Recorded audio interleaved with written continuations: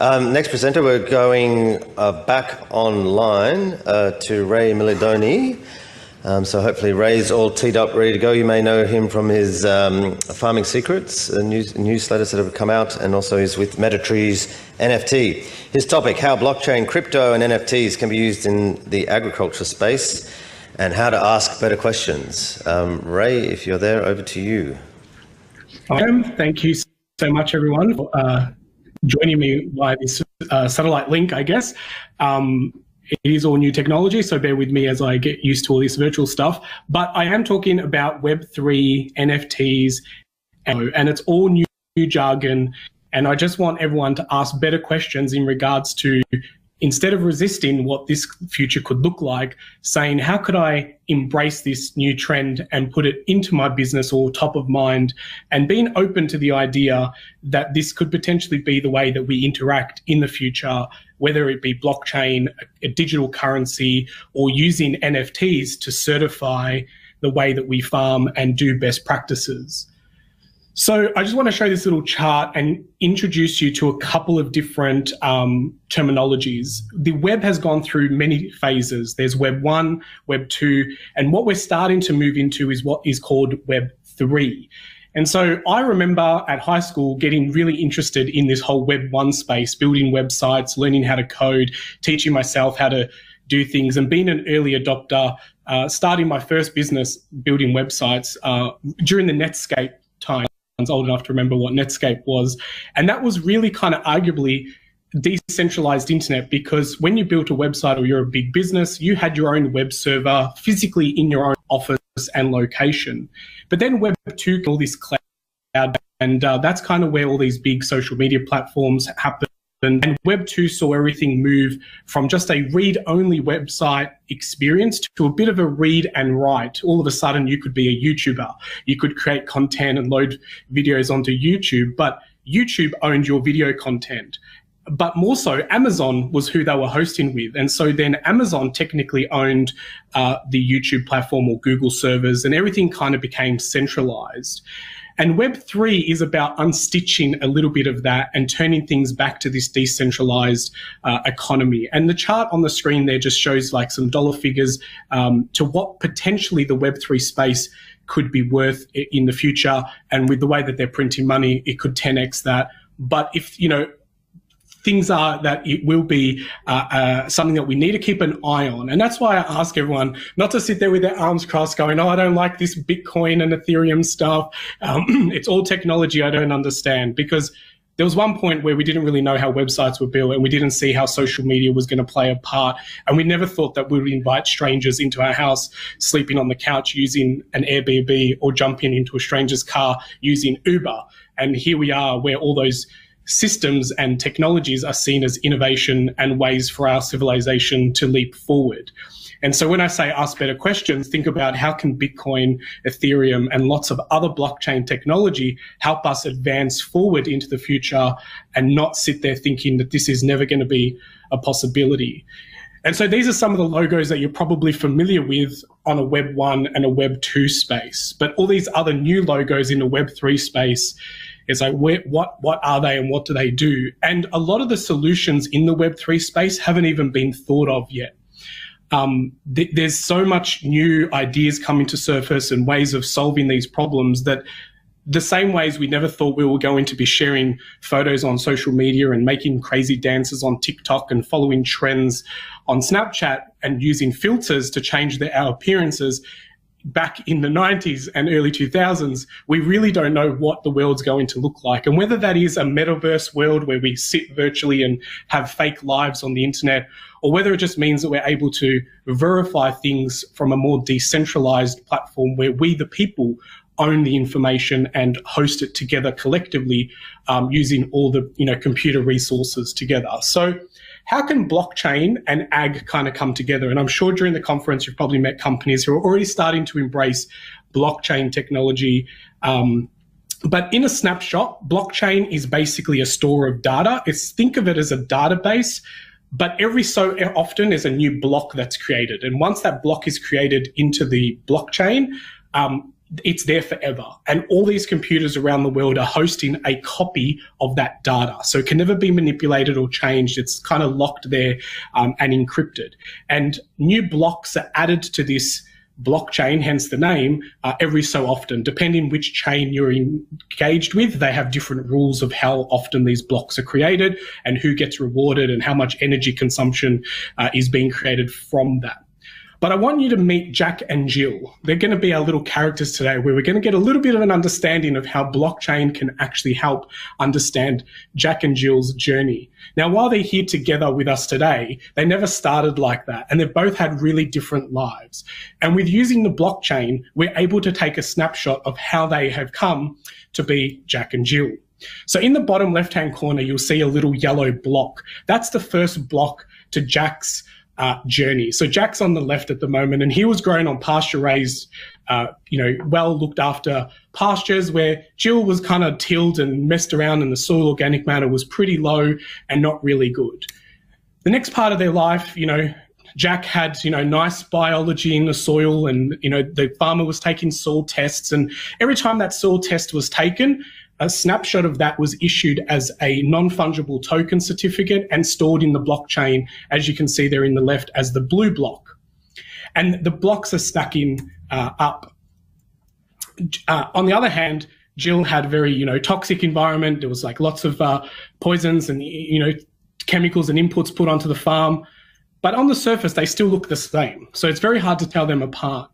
Jack was handpicked by a farmer who nurtured and cared and was really proud of their farm and took photos and videos and stored that on a blockchain technology video service and stored that as the red block on the blockchain in this situation. Where Jill was automatically picked up, and I know in ag tech we can get very excited about robots picking food and flying them across the world, but even if that's the case, we kind of want to know that that's been part of the food mileage and the food journey. And Jack was washed nicely in abundance of biodiversity and grew with other plants and had companion planting and was really, looked after, where Jill was kind of mixed up with apples and didn't really go on the right processing line and kind of ended up, a bit mixed and, confused about her identity. But the yellow block here is still tracking Jack's progress in the manufacturing. Jack had an awesome ride with his driver going straight from the farm to the farmer's market. They had good chats and yarns along the way, but Jill got thrown in a box and put in and flown across the world and across a van and a car and possibly even a boat, and has lots of miles attached to that particular journey. And again, Jack has another block added to his story in the bottom left-hand corner. So now we're presented with Jack and Jill sitting on a shelf. Which carrot are you going to buy? On a surface, we really don't know what their stories are. Maybe they're both organically certified, but where's the validation? Where's the proof? And as a consumer, how do you know that this is the actual way that this produce was created? And so using technology, able to, this is tricky. I'm not saying that every bit of carrot is going to have a code on it, but definitely at a batch level or a box level or a packaging level, we are able, even with today's technology, to QR code and scan produce and really get to meet the farmer or the grower in the aisles of our shopping centre. And so you can see here, while you might have thought that Jack was on the left, they actually had swapped, and Jack's now on the right, now is on the left. I don't even know if your screen's inverted, but let's go.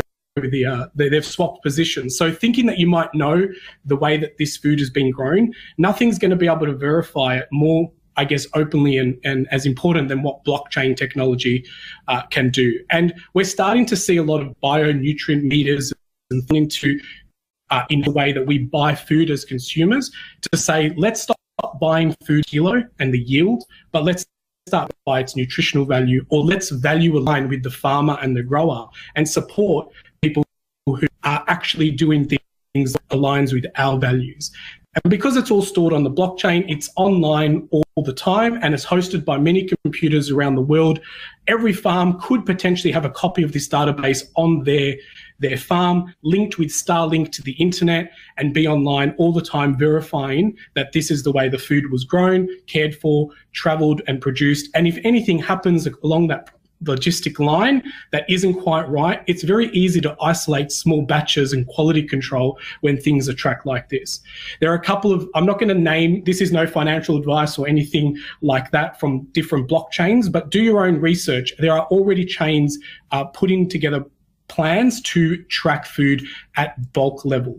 They are also talking about nano chipping, where some produce could potentially be tracked down to the item. So that's the food production side of things. That's one model where we can really track and intervene into food logistics and really have better quality control and verifications. Another model that I'm going to share with you today is MetaFarms and MetaTrees NFT, which is a project that I'm working on. 5 years ago, I kind of got really addicted into soil and haven't stopped digging deeper since then. I've started a podcast. I've partnered with Farming Secrets to turn their DVD business into an online soil learning center during the pandemic and digitalizing all their DVD content. So educating people to learn and geek out about soil is something that really excites me. And the podcast that I have called Secrets of the Soil is also one of those places where I get to have great yarns with people. MetaTrees is an extension to that. I really wanted to amplify and do a showcase farm. And so we thought, how can we use NFTs? Now, if you're not familiar, NFTs are what known as non-fungible tokens, and they sit on the blockchain also, and they are image representations. They can be a video, they can be a certificate. They're talking about in the future issuing marriage certificates, and I would say that even like your farm organic certification in the future could be issued via NFTs. Carbon credits are also another one that could be issued in NFTs or tokens, and there are platforms like Regen Networks who are also doing things like that. So MetaTrees was created in a way of creating a digital representation that sat on a blockchain, but had a in real life application. And that's one of the things that a lot of people struggle with, is they think that the metaverse is going to be digital and sits on a computer and owned by Facebook. Facebook was the first to change the name to Meta and really has created a lot of confusion. But the metaverse can be created by anyone, and different companies could create their own metaverses. We decided to call this project MetaTrees because we wanted to bridge the gap between what can happen in the digital world and NFTs, but also in real life. And so our mission is to buy a degraded farm and use it as a case study or a showcase farm and sell digital trees that are actually represented one for one on the farm, and then use regenerative agriculture to regenerate and heal this farm back to an oasis that it once used to be. And so that's the journey that we're on at the moment. And instead of raising capital with investors or using Kickstarter, we decided to use NFTs. So we have 25,000 trees, and each tree is individually numbered, and you can buy the digital one online. That tree will be planted on a farm in New South Wales, and you will get to know the GPS locations of that tree, its function on the farm, and what species of tree it is. So we really believe that, these billion tree planting projects are great, but culture and growing trees in the masses like that really great to the way that nature intended to be. And so this NFT is a proof of support. And so while you don't own any part of the farm, what you do say is, I've got proof of support of this particular tree, and one day you might want to come on the farm and actually view the tree and see it. And if it's a fruit-bearing tree, you'll be able to, yield in some of the produce that it creates. So MetaFarms is more about community and documenting the journey, but using NFTs as a way of raising capital and getting people interested into a project, and your NFT becomes your ticket to partake in future events as well. So we'll be documenting the process and sharing that, learning out loud, and open sourcing what we kind of go through along the journey so others can get inspired and empowered to do the same. We're going to be running farm tours, and again, your NFT will become your ticket or your access pass. So I'm just trying to show here today that there are different ways that your NFT could give you access to exclusive deals, discounted prices, a lot of those kind of ticket point systems that we participate in today could be turned into an NFT kind of project in the future. Community supported agriculture can also be distributed through an NFT or through a MetaTree pass.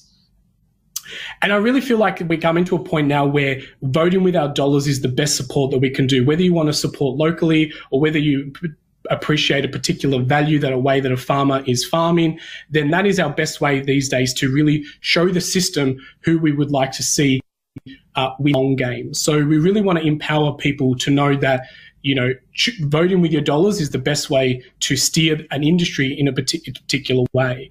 And so there is a lot of learning curves when it comes to buying NFTs.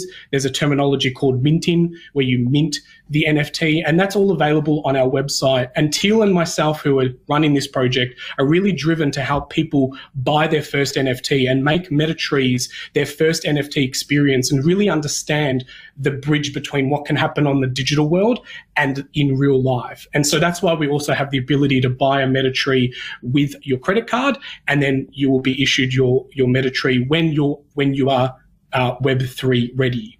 We're in this weird phase at the moment where we're transitioning from Web 2 with what we currently know, social media, storing things on the cloud, being a YouTuber, and then moving to Web 3. I would say we're very early in this NFT, crypto, digital currency phase. So we kind of call this in the industry 2.5. We're at currently Web 2.5. So we're in that bridge. My question is, you're going to get left behind and stay in the Web 1, Web 2 series, or are you going to start innovating your businesses in the way that you solve your farm problems and move into the Web 3? Because if history has shown us and left us clues, it's that everything that people think is a crazy idea and is never going to work and take off, such as doing a dance on TikTok, becomes the way that most businesses are now promoting and paying influencers to do a dance and promote their business. So are you going to join us into the Web3 phase and make blockchain brings the power back to the people? I'm Regen Ray, and this has been my presentation about blockchain, and look forward to the Q&A session if anyone has any questions to dig deeper on this topic. Thanks very much, Ray. What a great Jack and Jill guide to crypto-enhanced provenance.